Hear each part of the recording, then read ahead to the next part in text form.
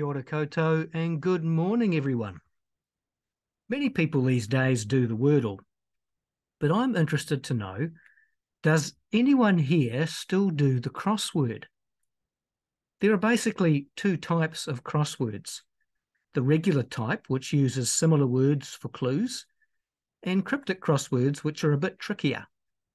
With cryptic crosswords, each clue has two parts. One part gives a definition of the answer, and the other part is an additional hint using wordplay. For example, the cryptic clue might read, a holy symbol of torture, 5 letters. Any guesses as to what the word might be? A holy symbol of torture.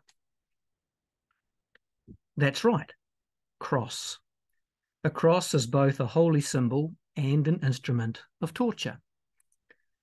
Last Sunday, we started a new sermon series for Lent, looking at some of the events in Jesus' last week on earth leading up to his crucifixion. Today's reading focuses on John chapter 12, verses 20 to 36. In this passage, Jesus talks cryptically about the meaning of the cross. From John 12, verse 20, we read, Now there were some Greeks among those who went up to worship at the festival. They came to Philip, who was from Bethsaida in Galilee, with a request.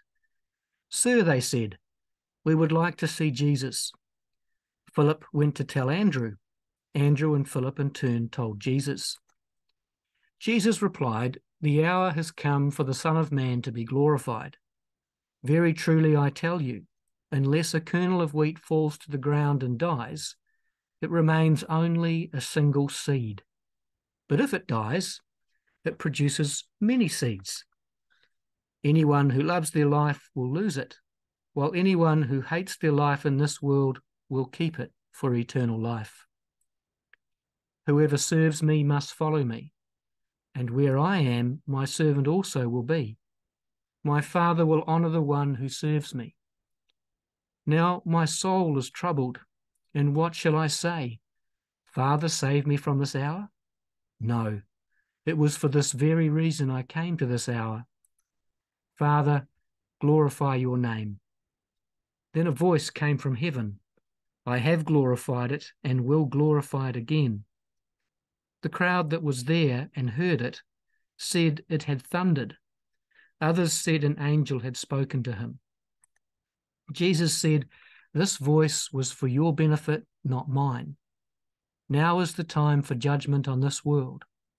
Now the prince of this world will be driven out, and I, when I am lifted up from the earth, will draw all people to myself. He said this to show the kind of death he was going to die.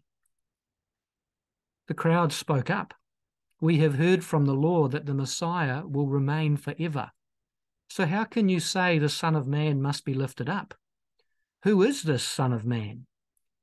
Then Jesus told them, You are going to have the light just a little while longer. Walk while you have the light, before darkness overtakes you. Whoever walks in the dark does not know where they're going. Believe in the light while you have the light, so that you may become children of light.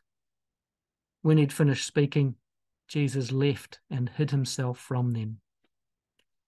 May the Spirit of Jesus illuminate God's word for us. Today's scripture reads like a series of cryptic crossword clues. It takes some thinking about. Here's the big picture. Jesus is talking about the cross. He is presenting the why of the cross and the way of the cross. The why of the cross speaks to purpose, and the way is about Jesus' strategy for achieving that purpose. Let's begin with the why of the cross. Here's another cryptic clue for you. Shining a light on honor. 7 letters. What could the word be? Now you can find the answer in verse 28 if you want to. Shining a light on honor. That's right. Glorify. Glory is associated with light. Glory also has to do with honor, To glorify something is to shine a positive light on it, to highlight that which is honourable and good. God is love, and so we glorify God. We highlight his goodness when we love others. In the context of John 12, it is just days before Jesus will go to the cross in obedience to God the Father. Jesus is riding a wave of popularity with the people. Even some God-fearing Greeks have asked to speak with him. But Jesus doesn't really care about being popular. The cross is what's on top for Jesus. With this in mind, Jesus explains the why of the cross. This is the purpose, in other words. Jesus gives at least 3 reasons why he must be crucified: to glorify God's name, to defeat Satan, and to draw all people to himself. In verse 28, Jesus prays, "Father, glorify your name." Jesus is deeply troubled by the thought of going to the cross. If he must suffer in this way, then he wants his suffering to have meaning and purpose. He doesn't want to suffer in vain. God's name is his reputation and his integrity. God's name is love. Jesus wants his crucifixion to shine a light on God's love. Jesus wants God to be honored through the cross. Jesus' prayer for God's name to be glorified is a model for us. One thing is certain in this life: we will suffer pain, uncertainty, and loss. How should we pray when faced with suffering?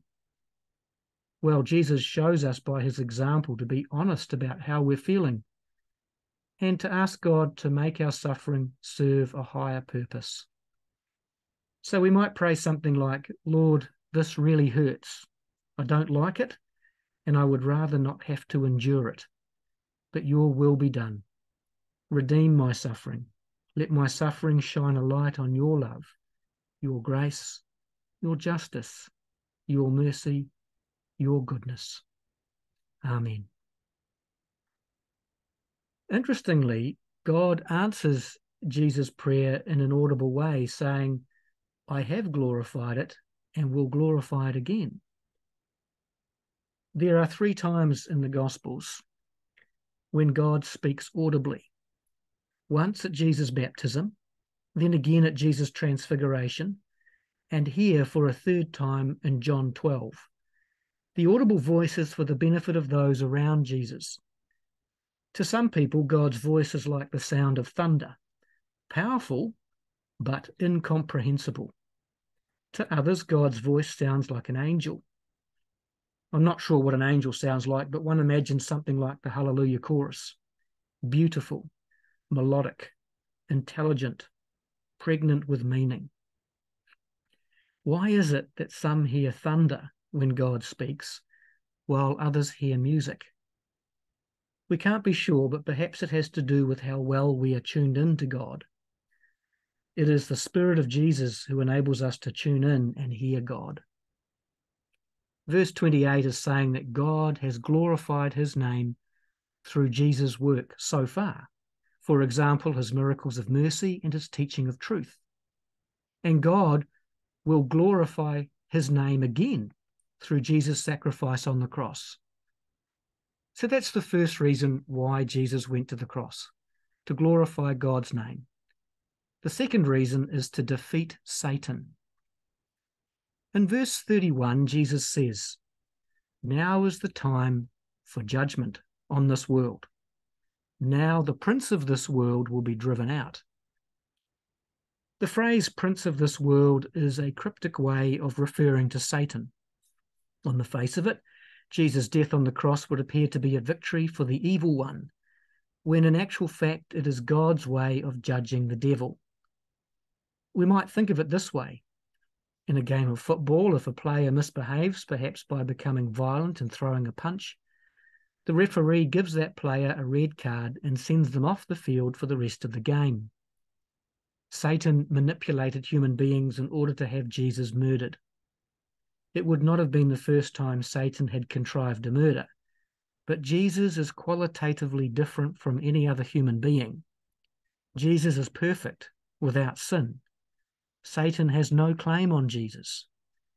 By killing Jesus, Satan earned himself a red card, and God, the referee, sent him off the field. We are using earthly images here to convey heavenly ideas, so obviously my illustration falls a long way short. Please don't try to make it walk on all fours. The spiritual battle Jesus won against evil was infinitely greater than any football match. Jesus' victory over Satan naturally raises questions for us in the 21st century, because 2,000 years after Jesus' crucifixion, it appears that Satan is still on the field, still very active in this world. In what sense, then, has Satan been defeated and driven out? Well, from our very limited human perspective, we might say that Satan's defeat at Golgotha took place in the spiritual realm. With Jesus' death and resurrection, something shifted spiritually so that Satan was cast out of the heavenly court. Satan may still be loose in the physical world, wreaking all sorts of havoc, but his time on earth is limited. Satan has lost his authority as a prince. When Jesus returns in glory, he will expel Satan from the earth as well and make all things new. The new heavens and the new earth will not be tarnished by evil. There is another, more personal way to think about the devil's defeat. The name Satan is a Hebrew term which literally means accuser or adversary. Satan is the one who accuses us before God. He is the one who takes us to spiritual court and makes all sorts of accusations and threats against us. Theologians tell us that on the cross, Jesus took our sin, our crimes against God and humanity, upon himself. So when Jesus died, our sin died with him. This means when Satan accuses us of wrongdoing, his accusations are empty because our sin died with Jesus on the cross. Therefore, Satan has no case. When we align ourselves with Jesus, God throws Satan's accusations out of court, and we are acquitted. You may at times still feel Satan's accusation against you personally, but as a believer, you do not need to fear his accusation because he has no actual power to condemn you. He's just playing mind games. There is now no condemnation for those who are in Christ Jesus. For those of you who struggle with the idea of a Satan, let me put it this way. On the cross, Jesus overcame fear with love. He overcame condemnation with forgiveness. For those who believe, the love of God as displayed by Jesus on the cross has the power to conquer the fear of death and silence the voice of the accuser. We are talking about the why of the cross. Jesus' purpose in going to the cross was to glorify God's name, to defeat Satan, and to draw all people to himself. Time for another cryptic clue. Make a picture come closer. 4 letters. You can find this word in verse 32. Make a picture come closer. That's right, draw. The word draw can mean to make a picture, but it can also mean to come closer, as in draw near. In verse 32, Jesus says, "And I, when I am lifted up from the earth, will draw all people to myself." Crucifixion involved being lifted up on a cross for everyone to see. And so, when I am lifted up is a cryptic way of saying when I am crucified. The cross of Christ serves the purpose of drawing all people to Jesus. We are not driven to Jesus by fear. We are drawn to Jesus by his passion. Passion is a word which literally means suffering. If you've ever felt the passion of love, you will understand why passion means suffering. The cross is a symbol of suffering. Suffering and death is universal to the experience of every human being. Jesus suffered in pretty much every way. He suffered physically, mentally, emotionally, and spiritually. He suffered insult, injury, and injustice. And so anyone who has ever suffered even a little bit of what Jesus suffered can identify with him. Our own suffering, large and small, can be a vehicle to intimacy with Jesus. If we are misunderstood, maligned, or treated unfairly, if we suffer loss or abuse, hunger or thirst, then we can draw close to Jesus in that experience, knowing we are not alone, knowing that Jesus has been there before us and he shares in our pain now.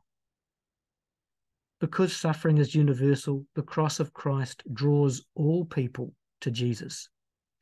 This means Jesus isn't just the Saviour of Israel. He is the Saviour of the whole world. Our reading today started with some Greeks coming to ask Philip if they could meet with Jesus, to talk with him. They were God-fearing people who were intellectually curious. They were seeking the truth. But after that, we don't read any more about these Greek seekers. We don't know whether they got to speak to Jesus or not. Their presence in the narrative is a bit cryptic. What we do know is that Jesus took their inquiry as a sign that his hour had come. Leon Morris explains, the fact that the Greeks had reached a point of wanting to meet Jesus showed that the time had come for him to die for the world. Jesus no longer belongs exclusively to Judaism, which in any case has largely rejected him. Jesus belongs to the whole world. The Greeks in John 12 represent the wider world who seek a saviour. Whether Jesus spoke with them or not, he certainly died for them. Okay, so we've considered the why of the cross. Now let's consider the way of the cross. In talking about the way of the cross, we mean the strategy Jesus used for achieving God's purpose. Jesus' way is somewhat of a paradox. The way to life is found through death. The way to glory is found through suffering. And the way to honour is found through service. These are not three separate things. They are three ways of saying the same thing. Jesus illustrates his strategy in verse 24 using a parable from nature. Just as a single seed must be planted in the earth and die in order to become a plant and grow many more seeds, so too Jesus must die and be buried in order to be raised and bring eternal life to many. In short, Jesus' sacrificial death multiplies life. Jesus' illustration of the seed is not difficult to understand. But what does it mean for us as followers? How do we apply Jesus' words about hating your life in this world? Does this mean we must go around miserable and grumpy all the time? Well, no. There is much that is beautiful in this world, much to be celebrated and enjoyed. Simple things like watching a sunset, or the companionship of an old friend, or the smell of freshly baked bread, or reading a good book. It is necessary and healthy for us to take time out to enjoy these simple pleasures. When Jesus speaks about hating your life in this world, he is using an ancient Jewish idiom that is mostly lost in translation for us. The world, in the Gospel of John, often refers to this current age, this epoch in history, which is finite and coming to an end. Jesus' point is not to become too attached to the things of this world, because they are passing away. Your house, your car, your career, your bank balance, your special skills and talents, your reputation, these are all temporary things. They do not travel with you to the next world when you die. What really matters is faith expressing itself in love. The love you give in this world is banked for you in the next world, in eternity. More than just being banked, the love you give is multiplied like a seed. It is transformed beyond all imagining. Hating your life does not mean harming yourself or treating yourself harshly. You are highly valued by God and you need to care for the body and soul God has given you. Jesus goes on to explain in verse 26 that hating your life in this world equates to serving and following him. As Paul says in Romans 12, we are to be living sacrifices. Serving Jesus will look different for each of us. For some, it means giving your time and skills to help in the church. For others, it might mean raising your family to know and love Jesus. And still for others, serving Jesus might mean practicing his values, living out his way in your workplace. One more cryptic crossword clue. A decision made under pressure. 6 letters. What's the word? It starts with a C and ends with an S. A decision made under pressure. That's right. Crisis. The word crisis literally means to decide. The crisis point is the moment of decision. But in everyday usage, a crisis is a time of intense distress or pressure. The cross of Christ creates a crisis. The cross of Christ demands a decision. When Jesus spelled out to people his strategy, the way of the cross, the crowds had difficulty accepting it. They could not imagine a crucified Messiah. They thought their Saviour King would remain forever, and so they questioned Jesus. They were half right. Yes, Jesus the Messiah does remain forever, but not without being crucified first. After Jesus died, God raised him to eternal life. Unfortunately, the crowds were not able to put that together. Instead of answering their question, Jesus says, "You are going to have the light just a little while longer. Walk while you have the light before darkness overtakes you." In the Gospel of John, Jesus is the light of the world. Light, therefore, is Jesus' cryptic way of referring to himself. Jesus is basically saying, believe in me while you still can, because if you don't believe in me now, the window of opportunity for faith will close and you will lose yourself in the dark. The cross of Christ creates a crisis. The cross of Christ demands a decision. Have you accepted the light of the world? Have you put your trust in Jesus? May the Spirit of God turn the light on in our minds that we would believe and see and walk in the way of Jesus. Amen.